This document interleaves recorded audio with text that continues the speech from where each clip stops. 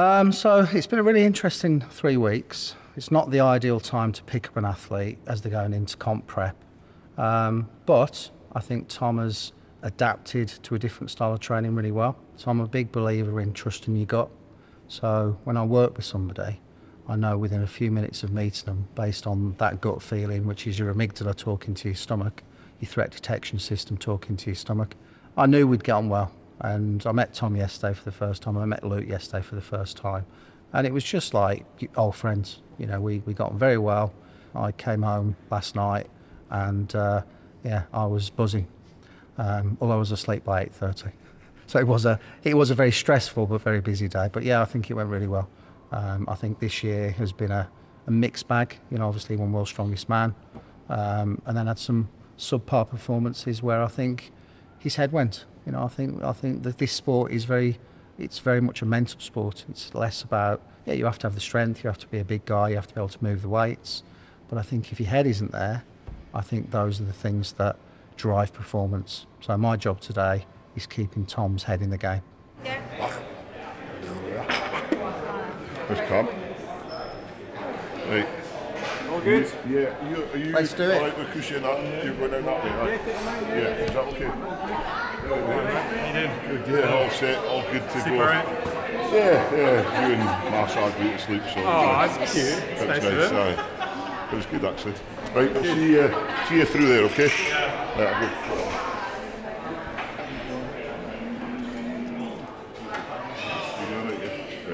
See you soon, guys.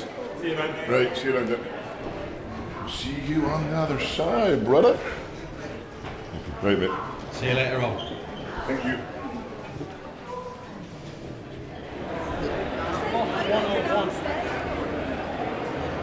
Blok 111. Blok 111. Oh, where did it come from? Let's go. Let's fucking go, boys!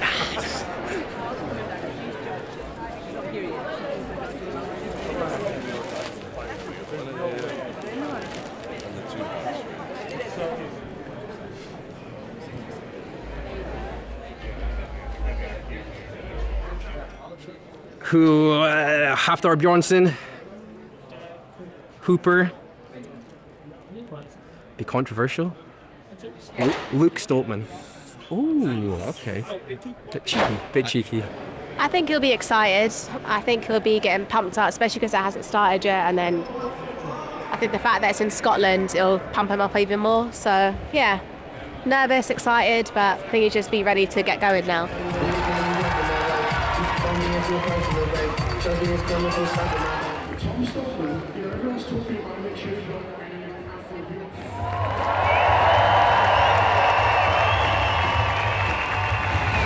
Luke Stoltman opening our strongman deadlift ladder here. Stoltman set up and gets it with ease.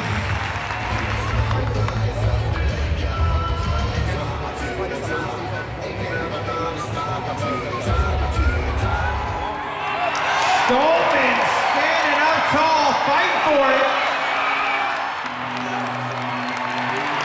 He slams that barbell. He is hyped. And that is a good lift. Another lifter joining us on the floor. So Luke's had 2 attempts and we're finishing there because that's a PB for him. And as long as Tristan doesn't pull this, he's already got an extra point to what we expected anyway. So it's really good. Are you enjoying yourself? Yes, very much. This is a very good comp. I very much enjoy it. Bit strict, but very good. No, so Tristan's not got that. So Luke's got an extra point on what we expected anyway. So this is good. Got 2 bearded coaches here. Before giving it another go. Very handsome, good looking coach. Oh, you're very handsome. I'm just very old. To 397 kilos. So we've done more than this in training.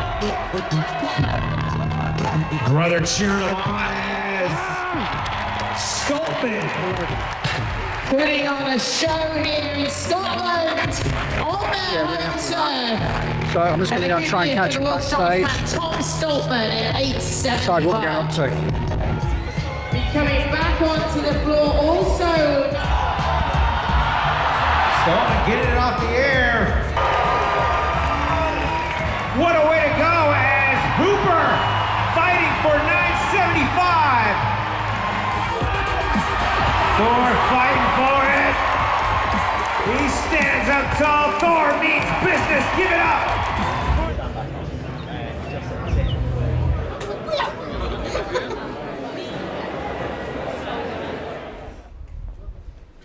Look, here I am. Flabbergasted people with power and love, determination, goals. Thank you.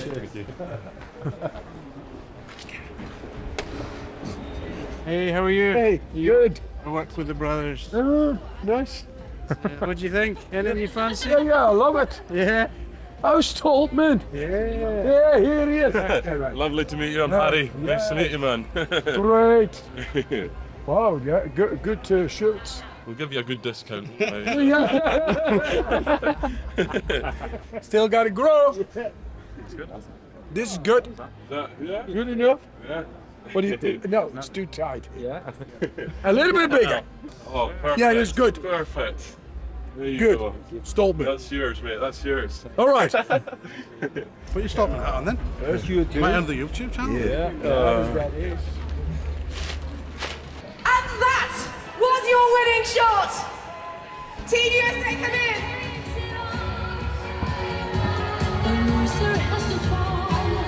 And they have... Approaching the 2-minute mark. Can he get a rep in? Impressive. And Luke, Farmer's carrying with ease.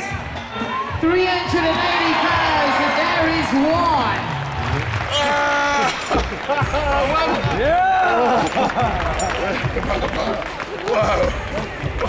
Awesome, man. Jeez.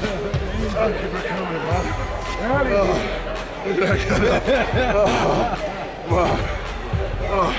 I was thinking that last one. Yeah, totally. All right, now our next pair of athletes. Looking to be the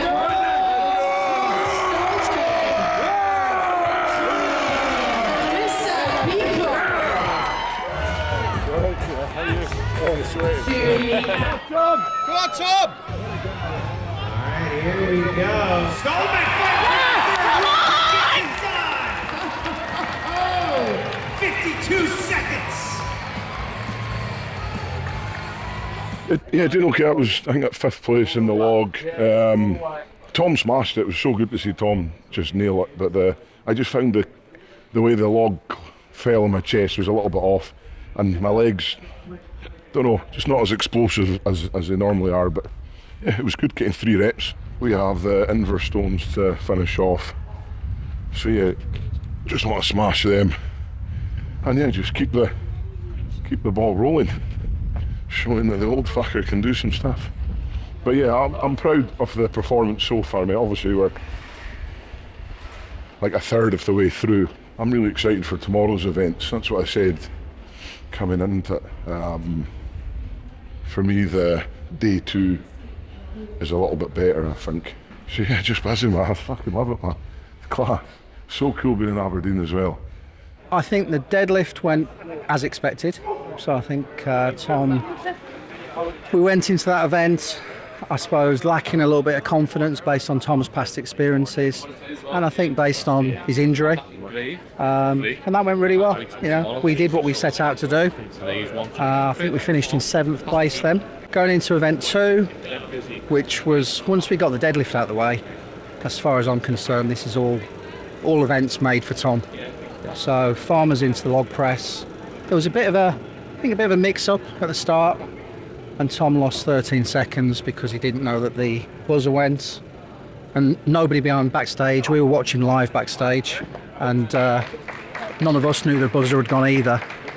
And Tom finished. We challenged the 13 second he'd lost, because Mel, the girl that was with him, that was doing the run, she'd also lost the same time frame.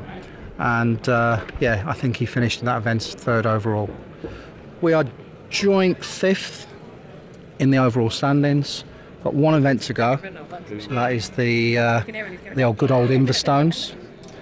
And I'm confident by the time we get to this evening, after Inverstones, we will be on the podium going into day 2. See you after the Stones. You will do.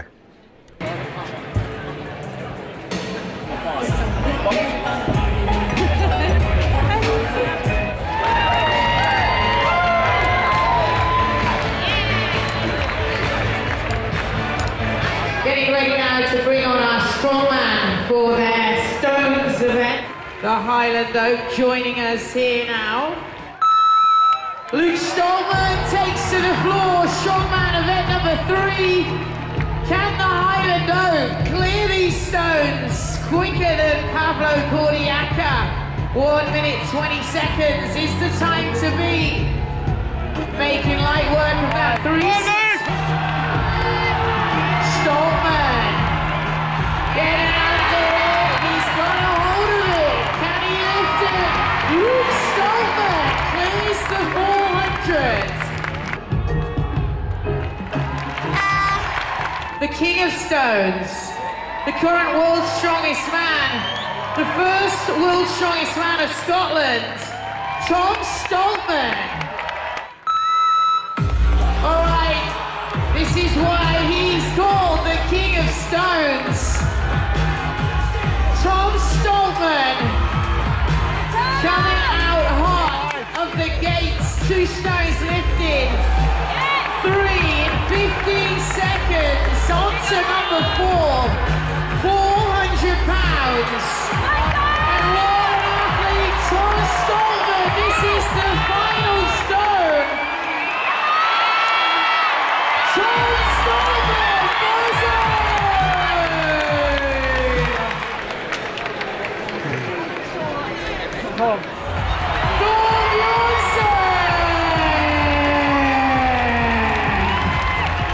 How do you do? He smashed it, but he forgot the bloody buzzer. Me and Harry turned and we're like, the buzzer, buzzer! And he's like, and then my brother messaged him, you forget the buzzer. Good call. 54. It's not going to be a time to beat, but he's going to be fast. Ladies and gentlemen, raise your hands for our strongman. Right guys, so day 1 is over. Yeah, it went exactly as I thought. Obviously, we started the day off with deadlifting with this injury that I've had. You know, it was pretty much just getting 400 kg, and that was the max, and that was the min for me. There was no going over that. I had to go back in and then a minute later come out and do 410. That was never going to happen. So, you know, I've only been properly with Aaron as well for 3 or 4 weeks. So it was nice to be able to, as a base, do 400. Now, you know, in the off season we get that up and up and up and up and get this injury 100%. It's always in that position. It's still pretty sore. So anyway, going into the next 2 events, I knew that was very, very good. Second event was Farmers into Log. Me and Mel kind of looked at each other. It was pretty bad. I mean, everyone else got like a minute to go out there and set up, but they said for us it's brought forward and we were still behind, and it says 20 seconds and we had to basically run out. But anyway, they took the time off from me and I ended up getting, I think it was 38 seconds or something, so very, very happy with that. Top 3 in that event. And then Inverstones, I think I've done Inverstones once and I didn't really, natural stones to me don't go very well, but I knew that I just had to do a fast kind of 5, you know. I did a fast 5. Unfortunately, I celebrated before hitting the buzzer. I think the buzzer, you know, in my eyes is a very, very stupid idea, especially being strongman. You just want to, it's like VAR in football, you can't really celebrate until you press a button or get that decision. So I think it's just, you do your event and do it. That may have added like 3 seconds to my time. I don't think it would have changed me beating Mitchell, but yeah, it was good that I was able to get top 3 in that. My goal was top 3 in these 2 events, and then going into day 2, you know, I'm 3rd place, 2 points behind. I fought half hour, and I think 6 or 7 behind Mitchell. I think we all always knew that Mitchell Hooper was, you know, I thought half hour was going to be 100% and maybe further towards him, but I kind of knew in my head that you know, if I'm not 100% and Mitchell Hooper 100%, you can't catch him, but I know I can catch half hour at me being 80-85%, and I think, you know, half hour started off good with the deadlift. Very slower than I thought on the farmers and stuff for some reason, and then came back with the stones. But then tomorrow, you're looking tomorrow, and you know, I think arm over arm's going to be close to that, and then so is the power stair one. But I think the one where he's going to drop maybe again last place or second last place is the press medley. 190 axle to finish is massive. So you know, I'm in a really good place right now. You know, half hour been 2 ahead of me, but I honestly think I can finish the day as it is right now, or you know, even much better than it is right now. So yeah, it's a very good event to have. Like I said, you know, I was coming into this event just to mentally have and I didn't want to end it on Vegas how I did end it. You know, pulling out of that competition, feeling like absolute crap and not being motivated. I wanted to end it on at least a top 3 at Rogue. That's the kind of, you know, it's a big event, it's a massive event, it's the end of the year, and I don't want to be ending it on a negative. I want to be ending it on a positive. Taking away these 3 events off the first day, my recovery's been unreal, you know, after the frame and log as well. You know, that how I kind of touched and go with the log, and how I kind of went through the farmers as well, not the frame, sorry, the farmers. I felt very fit, I felt very kind of efficient as well, and then the stones as well. No mistakes in that, just going right through it. I think with the stones as well, I think it would be different if it was we were against each other, because I felt like I was in gear 3 or gear 4. I wasn't in my top gear, which again was really good. I think it kind of proves that, like, with a bit more confidence on the stones, with maybe that 8 to 10 week prep, that I can just go into these competitions now and beast them. So yeah, I'm very happy with how I performed. You know, we have to sleep now and go into day 2 and keep these performances up. I think day 2, there's a lot of battered people here. Day 2 is going to be pretty brutal. I think you're going to start off with the fucking bail into the shield, into the arm over arm, which is going to be brutal. But like I said, these events are more lighter, but you have to be fitter. And I think, you know, it's nice that myself and Aaron, it's our first time meeting face to face. It's our first time being at a comp together. He's still learning with me, I'm still learning with him. But the 3 proper, we've had, like it has been since Vegas, 3 weeks of proper training, and I've already been like this. So it's a nice stepping stone. It's nice to see that with this 3 to 4 weeks of training, what am I going to be like when I have proper 10 to 12 weeks? You know, it's nice that I was able to, I can actually see that, like, everything I'm doing in training with Aaron is actually paying off on the field. Obviously, you know, it's no secret that deadlift right now is down, but it's never going to, like, in 3 weeks time, I'm not going to get from 400 to 450. That is basically impossible. And so now I know, right, in off season, me and Aaron are going to do a lot of things. We've already done a few things that are going to help, but now from now to Arnold's, which will be our next competition, we're going to be really hammering the deadlift and really kind of get different, you know, using more leg drive, using different stances and stuff, and getting the brace better so that we don't have a weakness anymore. I knew Vegas was kind of like just a bad step in the road for me. I know, you know, no disrespect to everyone, I think I can beat every single person here if I'm not 100%, except for Mitchell Hooper.